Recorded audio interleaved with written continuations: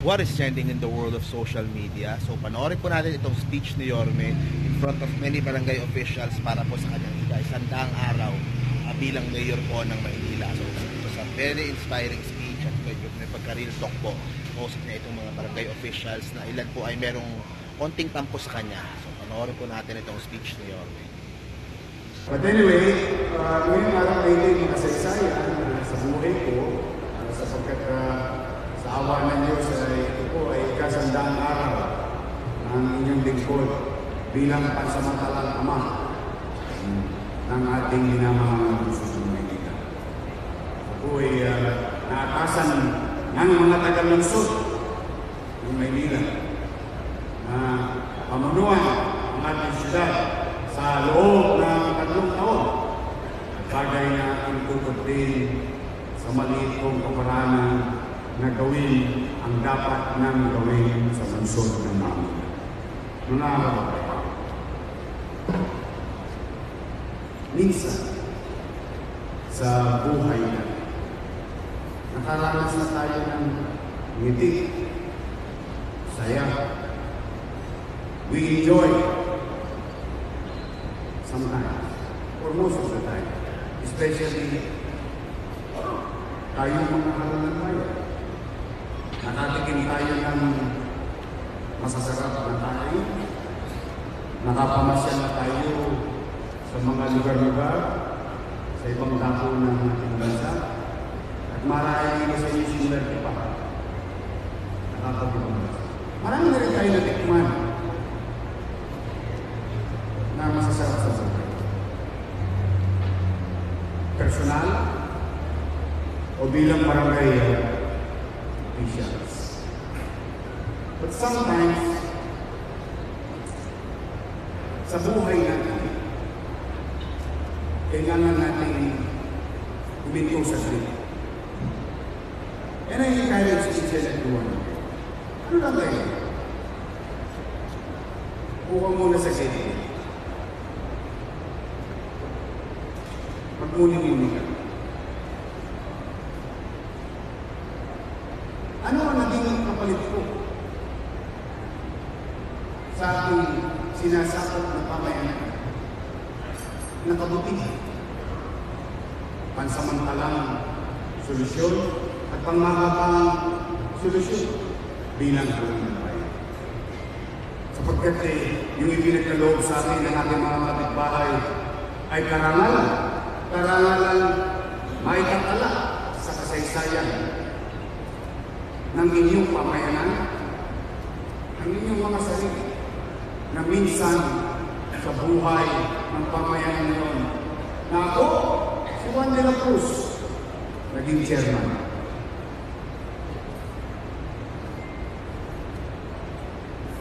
Ngayon, ang hamon sa mga kapatid, kayo ang sumagot. Tutuwa pa kayo na tayo naglaan, na tayo nabigyan ng pagkakataon. Ngayon, na itong kinakaharap nating siyudad ay nadulugmok, nangabulok. Itanggi man natin, wala na kayong may upubli. Walang gobyerno. Dala ng mga pagnanais natin, pakisamahan si Mare, si Pare, yung leader ko, yung kamag-anak ko. Sa mahabang naman, nakasama tayo. Pinakisamahan natin. Pero, dumating ang oras. Yung palang mga bagay na ikinipit-balikat lang natin. Siyang nagdulog ng siyudad, ng katatayo ng siyudad ngayon. Ngayon, masaya ba tayo ng Maynila, pamayanan, ating kinabibilangan, lugar ng kapanganakan, lumakit na tabuhok tayo, nagtagumpay na tayo sa ating mga sarili. Mga bulok ngayon, siya pa rin ang ibibigay natin sa mga anak natin? Masaya pa kayo na isang lugmok na siyudad ang ipamamana natin sa mga anak natin. Hindi, kayo, okay na ako. Kaya mo sila. Tiga sa mundo eh. Hindi, okay na ako. Eh, for venture na ako eh. Ayos na yan. Pwede na yan. Ano? Anong uri ng pamayanan ang ipagkakaloon natin sa mga anak? Ang sagot? Eh, ano bang gagawin natin ngayon? Sapagkat yung kalalagayan ng siyudad ng Manila ngayon ay tanging epekto lamang ng mga bagay na ginawa sa nakaraan. Kung ang mga datos pag-aaral ay nagpapakita ng kalugmukan, anong gagawin natin? Papanoorin na lang natin. Yesterday, may pag-aaral na nakalulugmok daw, pangatlo sa nakalulugmok na pamumuhay ang siyudad ng Maynila. Hindi ko po pag-aaral. At sabi rin ng mga ahensya ng gobyerno, talagang napag-iwanan na ang Maynila. Maaaring na gumamit ng mga politikang salita, mabulaklak ang salita, para ikubli ang mga alakapot sa ilalim ng alkumbra. Pero hindi pwedeng ikubli ang mga datos na ginawang pag-aaral ng mga ahensya ng gobyerno sa national. Can you imagine how can we pray to bring back the glorious days of the city of Manila, wherein out of 17, Manila is number 17? You tell me. How can you say that ang pamamana ko sa aking anak, sa aking salinay ay malinis na pamayanan, minsan kayo hindi makadaan sa rekto? O mga taga-pundo, ilang taon, ilang dekada, mga taga-Binondo, may nanay kayo, may tatay kayo, may anak kayo, sumasakay ng jeep, nagkakating kayo. Ang yata etnet, ang biyahe po sama. Pero itinitid balik ka ng mga tao sa pamahalaan na tulad ko. Bakit? Wag! Baka may magalit. Wag! Leader natin yan. May tama naman. Kaya huwag kayo magkamali, ha? Kung kayo malamit sa akin, lilimunin ko kayo. Maniwala kayo sa hindi. Huwag na kayo lumayo sa lamay-salam na ito. Makikita ninyo kung paano ko lumingon sa mga taong tumulong sa akin.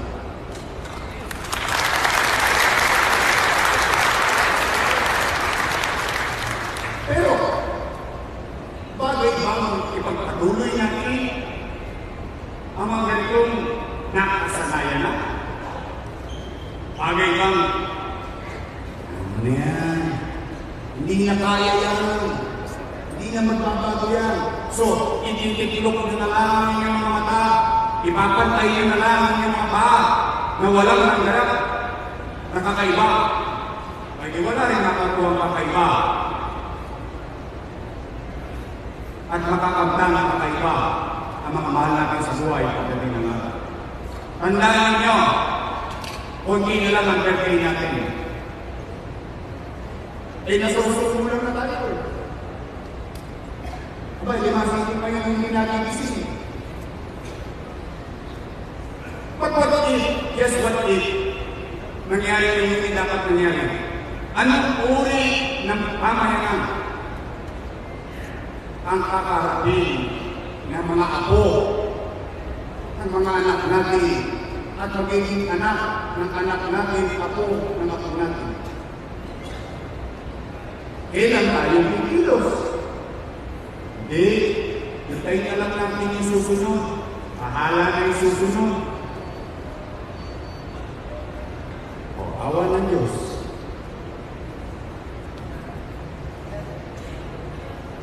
Years after, ano ang nangyari sa Maynila? Ulitin ko. Narinig na ng iba yung sa inyo. Maaaring iba hindi pa nakapaglanig. Dahil hindi nyo kung binigyan ng pagkakataon ng mga.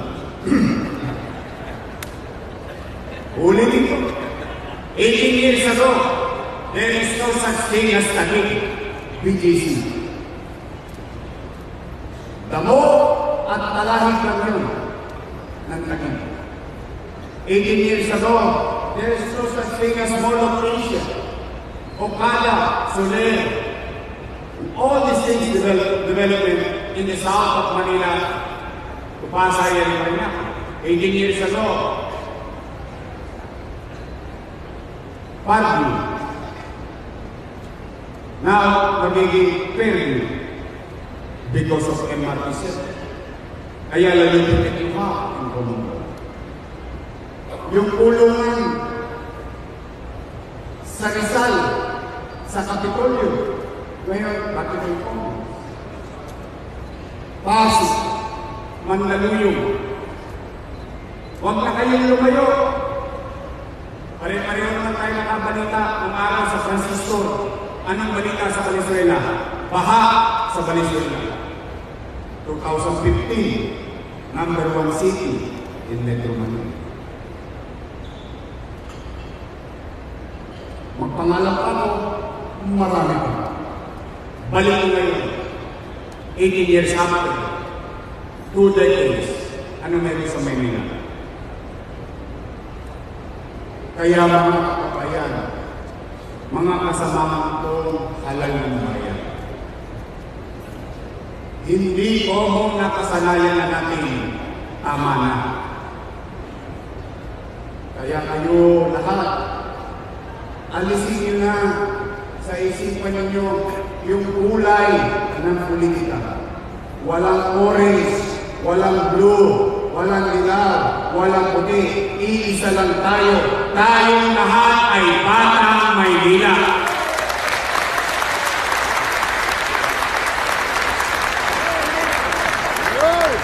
Tigilan na natin ang ampalaya. Maganda yan sa kabinet. Pero sa pamumuhay, hindi yan maganda. Tigilan na natin ang kapaitan, kaingitan. Sinong malakas, sinong mahina. Huwag na kayong lumayo. Tigilan niyo ang pagdududa. Huwag kayong magdroga. Adik lang ang tamang hinala, di ba?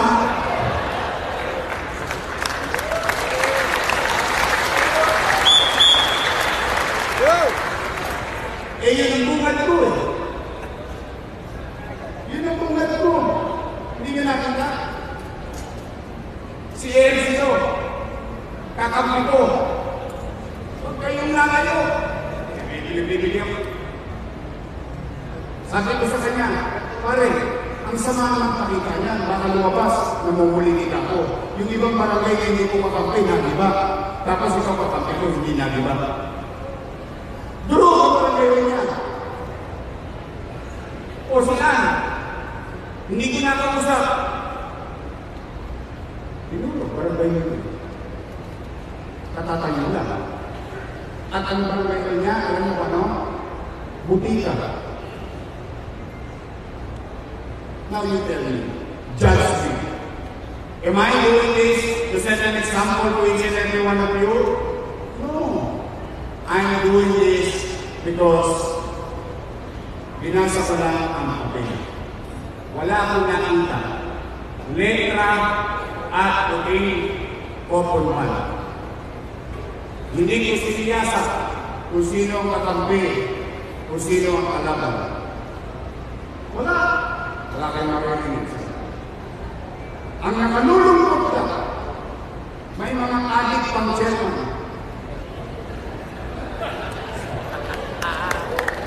Tama ginagawa eh.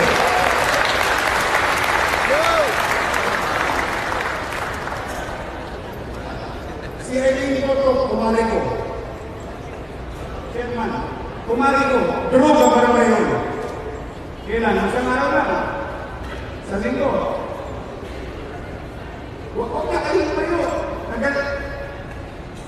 Kasi gusto ko, bago kayo lalabas ng bowl na ito, maliwanag ang usapan. Real talk tayo. Real talk. Para na sa mga natin masyadong inikimpi, kinakabahan. Huwag kayong magkamali. Tapos na yung Mayo.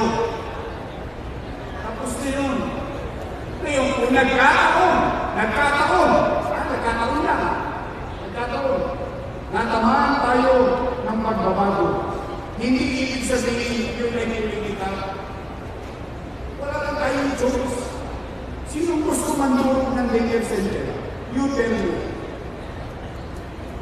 Sinong gusto mandurog ng barangay yun? You tell me. Sino politiko? Magkapata na tayo sa isa't isa. Pero, wala. Bakit? Eh, mas maganda kakatin ko kayo eh. Eh, kaya naman, eh, pinapatupad yun. Ginising na tayo. Magtitengang kawalan na ba tayo? Kaya, nakakabayan. Isi, huwag ang pabimbo, Chairman.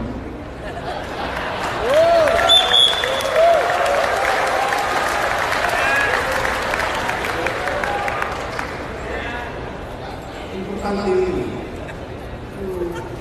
Kaya magiging kasi diyan ka maniligwa. Imbis na umupo ka sa isang tabi, wala kang kakausapin chismoso. Tumingin ka sa langit, magmuni-muni ka. Ano nga ba ang gagawin mo?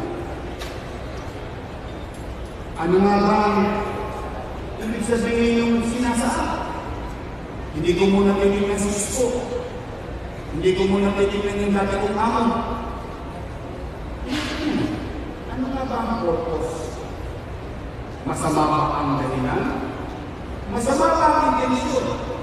Ito ba ay magpapagod sa hindi nakararami?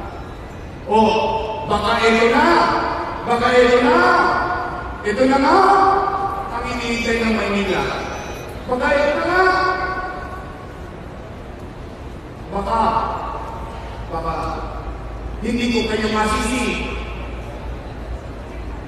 Bakit? Dahil alam ko, dumating din ang panahon, ng mga nagkakaroon, marami sa inyong inapi ng alkalde. Dumating ang panahon, marami sa inyo, nakaaway ang alkalde. Marami sa inyo, may alkalde hindi nakatulpon, pinalitan kayo lahat. Kaya, nabawasan ang tiwala ninyo sa pamumuno ng lungsod. Kaya kahit konting-ipon, akala natin yung nakagawian ng araw, mangyayari pa rin sana. You ask Espino. You ask him.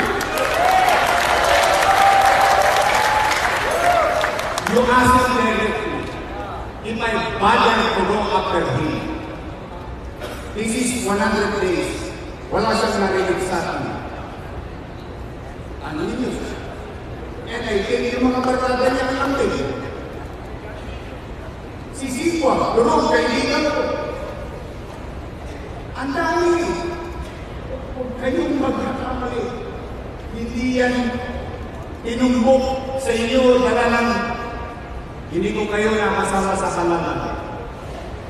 Because I made a commitment.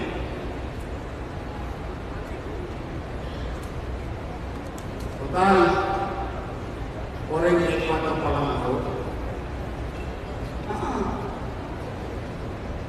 Basurero lang ako. Naging mayor ako. Hindi ko na palalagpasin ang magkakataon. Yes.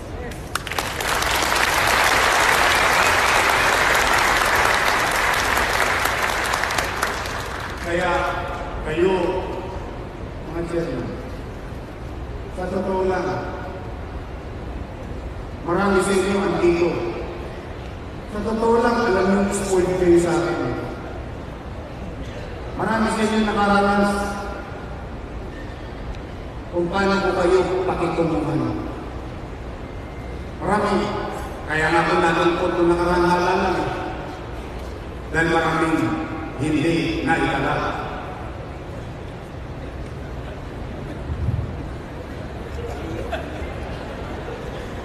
Pero bagay na tapos yan. Tapos yan. Let us move on.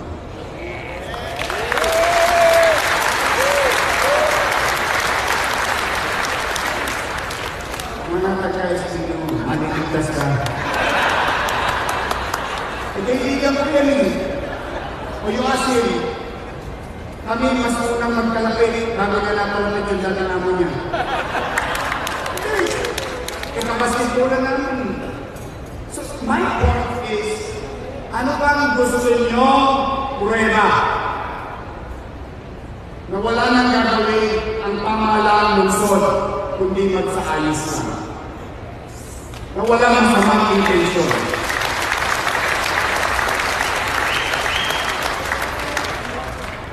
E bakit kung kayo hindi kaya na sumama sa isang direksyon at hindi tayo ang kanya-kanyang biyahe? Dahil pag may kanya-kanya tayong biyahe, wala tayong pupuntahan. Hindi kaya po kayo na dumaan sa isang daanan tungo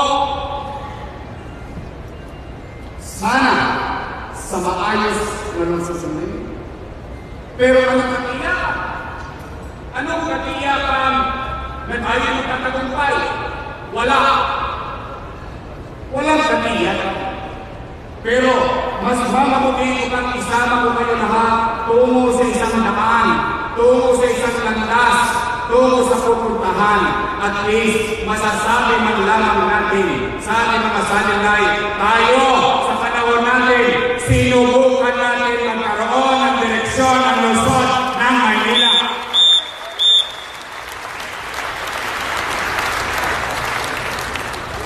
Anong pahalagaan nyo? Anong partisipasyon at gano'ng ka-valuable ang partisipasyon nyo? Aba, nanood kami ng bayan. May kapitbahay ang ayaw sa iyo. Normal yun.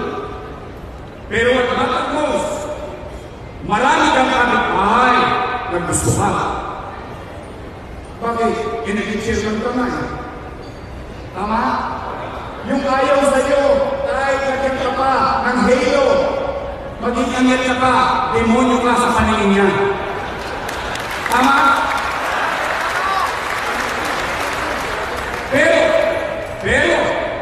Pero, maraming kang kapitbahay na nananalig sa iyo, nagtitiwala sa iyo, pinaniniwala. Yun ang hinihingi ko sa inyo. Tulungan po ninyo akong ipaliwanag sa ating mga nasasakot na ang intensyon ng pamahalaan ng lungsod ng Maynila ay maitali ang tunay na pagiging kapitolyo ng lungsod ng Maynila. Gusto ko maging proud ka ulit na kapag tinanong ka ng kapatbahay mo sa kanila, sa Tondo, Maynila, sa Sampaloc, Maynila, sa San Andres, Maynila, sa Intramuros, Maynila, Santa Cruz, Maynila, Binondo, Maynila, Pandakan, Maynila, Matangas sa Tondo, kahit ang parte ng mundo. Ano ang nangyayari sa atin? Saan ka nakatira? Nandyan. Sabi bakit? Baka tayo mo yung alam ng kabuluhan sa barangay ito. Ikinalulungkot mo na rin. Samantalang, maraming Pilipino sa abroad. Marami nagkakamali. Ano? Ang sabi nila? Saan ka mo sa Pilipinas? Sa Maynila? Sa Maynila? Parañaque. Eh bakit? Kapag ang Maynila? Eh bakit ang taga-Parañaque mas proud na tawagin siya sa Maynila? Samantalang tayo nagpupubli. Bakit? Dahil one way or another, deep in our heart, at the back of our mind, nahihiya na tayong tawagin batang Maynila. Pero, nung kabataan nila, marami naman dito, parang tatay nila. Kansus na kayo. Marami dito, parang nanay nila. Hindi ba nung kabataan ninyo? Ano siya sabihin niya? Taga-Sampala, taga-Maynila. Pero, minsan, nowadays, medyo, Maynila din. Dumating nga po ito, ayaw na kami sa taxi. Sa sundo, yan ang masakit na katotohanan sa kanila. Kaya, mahalaga ang pag-isasyon. Itong araw na ito ay isa lamang sa normal. Can you imagine? Yung pangsyon na ito, ito ay normal. Kung saan isinasama kayo ng pamahalaan usod. Nagampanan ang ating tungkulin sa City Development Council. Nung araw na tutulungan kayo, patawag, yung pala yung pirma ng attendance ninyo, ginamit na sa CDC. O, hindi nyo alam yun. Nakapirma na kayo eh. Isinubong attendance nyo. Pero yung tumating kayo, ano nangyari?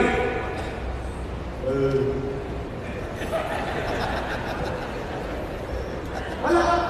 Eh di binabahagi namin sa inyo. Totoo, mataas ang pangarap namin. Ay, bakit naman hindi? Tanong, yung nangarap na ako, ginastos ko pera nyo? Wala. Libre. Yan. Ang direksyon. Magkakagumpay ba tayo? Pwede hindi. Eh, paano tayo magkakaroon ng katiyakan? Tayo nagtatagumpay. Hindi tulungan niyo ako. Kailangan ng tulungan eh. Hindi ko kaya ng proseso. Sayang sa gusto ninyo. Hindi ako si Superman. Hindi ako si Batman. Hindi ako si Thor. Yan ang katotohanan. Wala akong magic power. Sana nga, naging Superman naman ako. Iikot ko mo ito, ibabalik yung dekada sa center. Kung saan malinis, maayos, mayabang, matayong, maunlad, tahimik, mayabang, ginagaya ang lungsod ng Maynila. Sabi bakit ginagaya? PLN eh. Tingnan nyo lahat sila ngayon, may universidad. Saan galing? PLN. O, tingnan nyo lahat sila ngayon, may hospital. Saan galing yun? Hospital ng Maynila. Ba? Kaya, Nay, alisin ko muna kayo. Let me strip you of all of your powers and mandate. Let's talk as citizens of Manila. Tapi ko yung pagiging alkalde ko. Tapi ko yung pagiging chairman ko. Tao lang, taga Maynila. Masaya ba kayo? Hindi ba nakakaawa naman tayo? Kaya ngayon, mga kababayan, hindi ba kayo natutuwa? Isang lang araw pa lamang ngayon. Balita ng Maynila.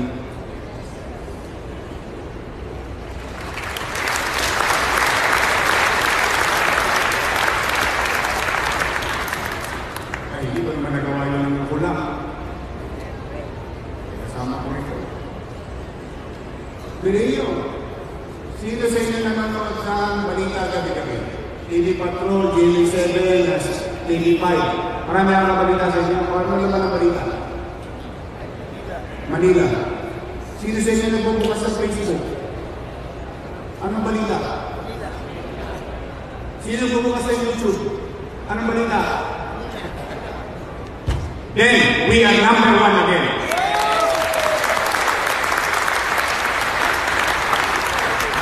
Grow, not economically. Grow, not development. But it cannot be denied that unti-unti na natin nababalik yung kasabihan ng Manaw. When Manila goes to Santa Carlos, now they are following the city of Manila.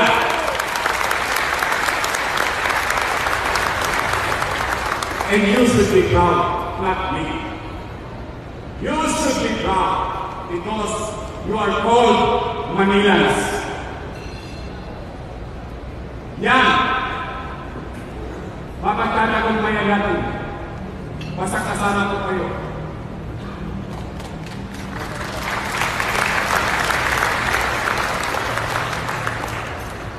Kaya po, mga kababayan, ang kapwa kong musihan, partners, NGOs, and barangays. Bating panimula pa lang ako. Maraming bahagi ang sulat. Wala pa tayo sa katawan ng sulat. Bating pangwakas at meron pang nagda. Malayo pa ang biyahe. Nagsisimula pa lang tayo. At higit sa lahat, wala pa akong nagagawa. Pero balita na ang Manila.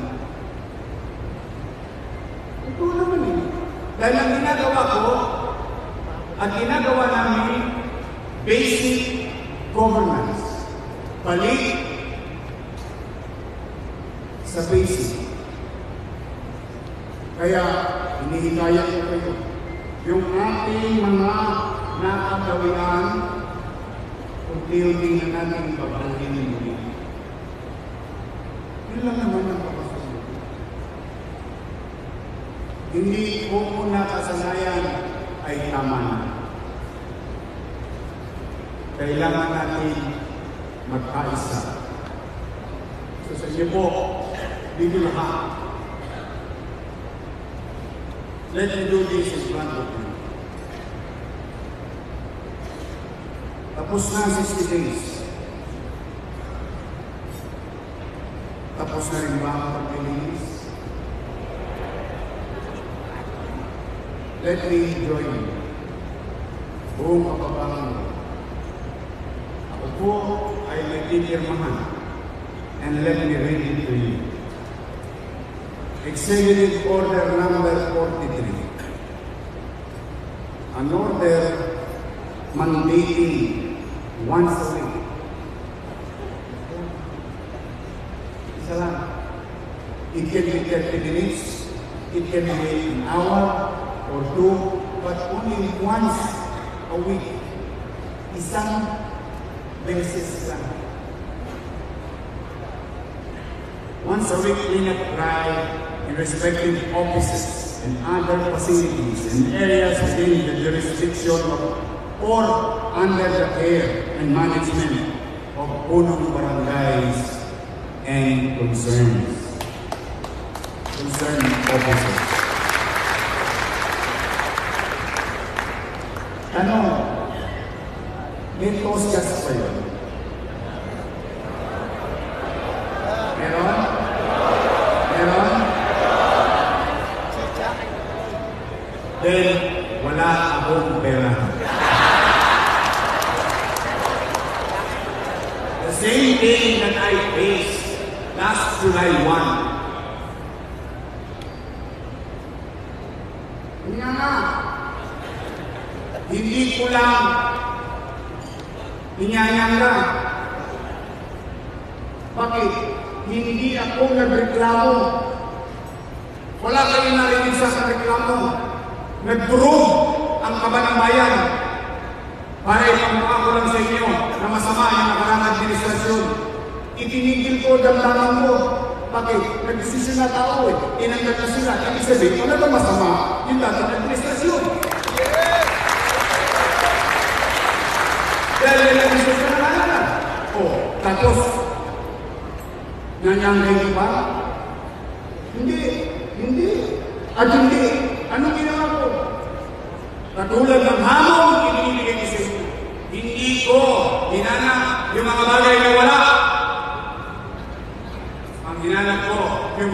bagay na meron tayo na nag-exist para gamitin ng gobyerno sa ayos ang ating lungsod.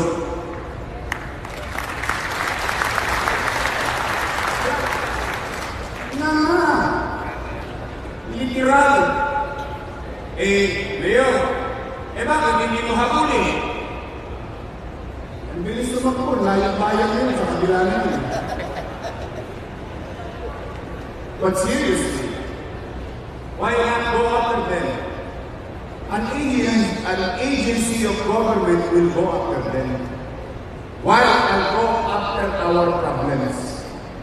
I would rather focus each and every hour, each and every day, to focus on attending to our challenges.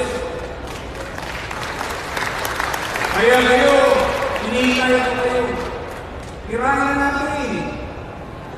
Alam ko, wala tayong jacket. Alam ko, tutulog kayo.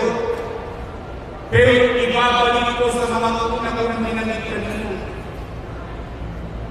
Gawin natin ito, huwag para kay Mayor. Huwag para sa akin.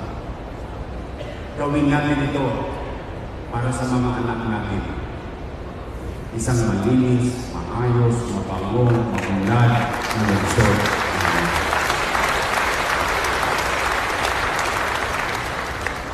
Huwag tayong maghanap ng bakit. Huwag tayong magtatanong bakit. Hindi ka mauubusan ng bakit sa mundo. Pero, meron ka. Kaya mo natin. Yung mga maliliit na bagay na yan, imagine ninyo, kung nakikita lang ng buong bansa, kung paano magtatagumpay ang lungsod ng Maynila, kung nandito lang sila, sa dami ninyong halal ng bayan, kaya natin gawin itong mga pagsubok na kinakaharap natin. Kaya po sa inyo,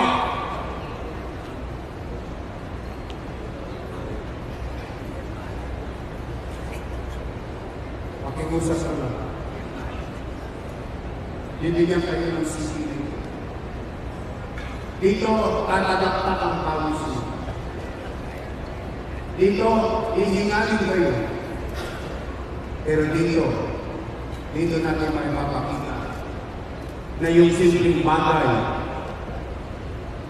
ang laki palang maitutulong sa ating pamayanan. And I will not ask you, I will never ask you something that I cannot do. Nung sinabi ko, i-calculate nyo ang mga bata, sino nabigyan ng solusyon? Yung sakit ng ulo ng barangay na wala dahil sa utos na ginawa natin na ipatupad ang curfew. So, di ba wala na ang nagkakamon? Tama. Ano hindi pwede? You have to give it to yourself. You have to give it to us. Sa simpleng utos, sa simpleng batas na ginawa, nito siya isip. Nagtino ang Maynila. May napapabalitan mo ba naglalangkot? E di subukan nila, iuhoyong ang magulang nila. Totoo yun. Isusok ko sa kublo ng mga magulang ngayon na pariwara sa kanilang anak. Nung araw tayo sa suwi. Pwede ba? Sa susuwi. Kapag tingin natin kita ngayon, bakit? Sabi yung pinagyayabang ng mga minoridad na ito? Na meron daw batas? Pwede tingin natin. Ito yung mga magulang. Mas kabalakang tumira ng stainless. Kalabili na naman yung asawa niya. Yung pangalan ko sa masada para makagawa ng eksena sa loob ng bahay. Ayun, isang labuan, may pakuan. Bakit? May kitna ko? Hindi, may kitna namin ko. At dahil sa pangangalaga, pagkikis ng namin ko sa akin, ito ang kumensara pa rin.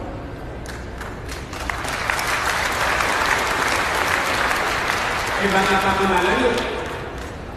Abay, nagawa ng nanay ko. Nagawa ng tatay ko. Kaya rin gawin ng mga magulang ng batang yan. Ipinaginiwanan nila ang kanilang anak sa 10 oras sa gabi. O di nagtinuman ng Maynila. At hindi ako titigil, baka kala nila joke. Subukan nila. Meron na akong magulang at pinagwalis ko eh. Kaya, yan, walang masamang intensyon. Anong intensyon? Pakalagaan namin yung data. Papanagutin ang mga irresponsible magulang. Bakit? Kung tayo, barangay chairman, barangay official, tayo, nagmamalasakit sa mga anak nila. May bagay lang na dapat sila magmalasakit sa kanilang mga anak. Ginalan nila yun sa kanila sinapupunan. Inilaramos nila. Kaya kita po, mga simpleng bagay. Kaya ito po, pakiusap ko lang. Paliguan natin ang Maynila. Ipagan natin. Tanggalin natin ang panin ng lungsod. At tingin ko, bawat iskinita, bawat alin, ating yung boulevard, kapag kayo lahat ay nakiisa, tingin ko, kikinang muli ang lungsod ng Maynila, mga kapatid.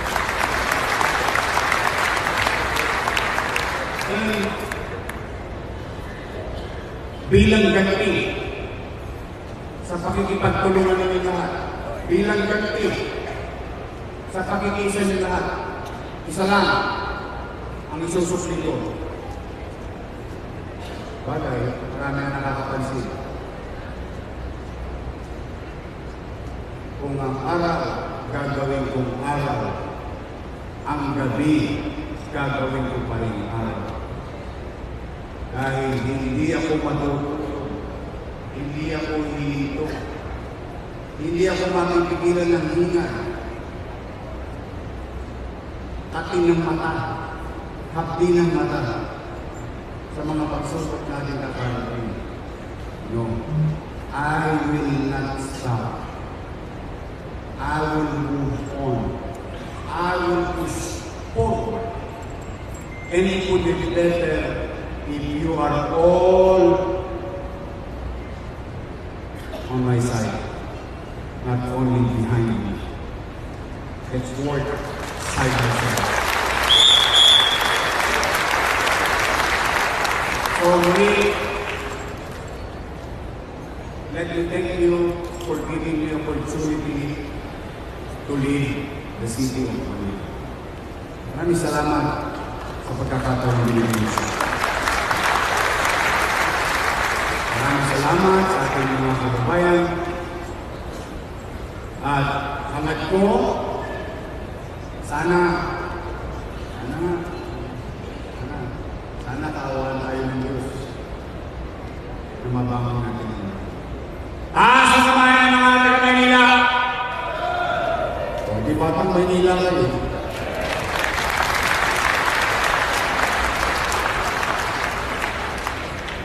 Walang magmamalasak sa ating mga batang Maynila, kundi tayo rin kapwa batang Maynila. Magandang araw, pagpalain lang kayo ng programa. Manila, God first!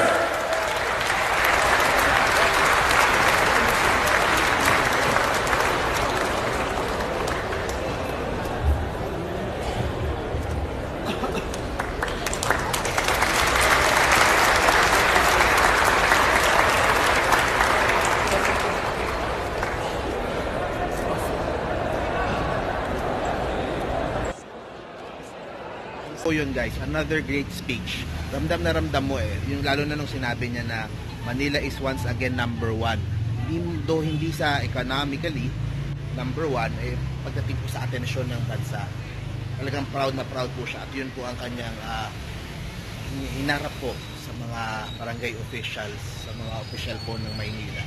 And talaga naman po nakaka-proud yun achieve po ni Yorme in the first 100 days. So hindi na niya dinatali yung mga proyekto niya isa-isa kasi nasa capital report naman. Pero it's more of a rally, pep talk sa mga barangay officials Of course, dito po sa channel natin, we always talk about po yung mga ilang nagtatampo dahil po sa mga giniba, sa mga cleaning operations ng mga barangay officials. Pero ang kanyang panawagan sa kanila, makiisa na sila, sabay-sabay na nalaki ang Maynila para sa ikakaganda lahat ng Maynila, and lahat ng ito ang makikinabang ay puro mga taga Maynila din. So yun, mamaya po gawa tayo ng mas mahabang analysis po doon sa kanyang speech. So ngayon po, yun na muna kasi medyo mahaba na yung speech ni Yorme. So join us again sa video natin mamaya. Thank you for joining us, guys. See you sa next video.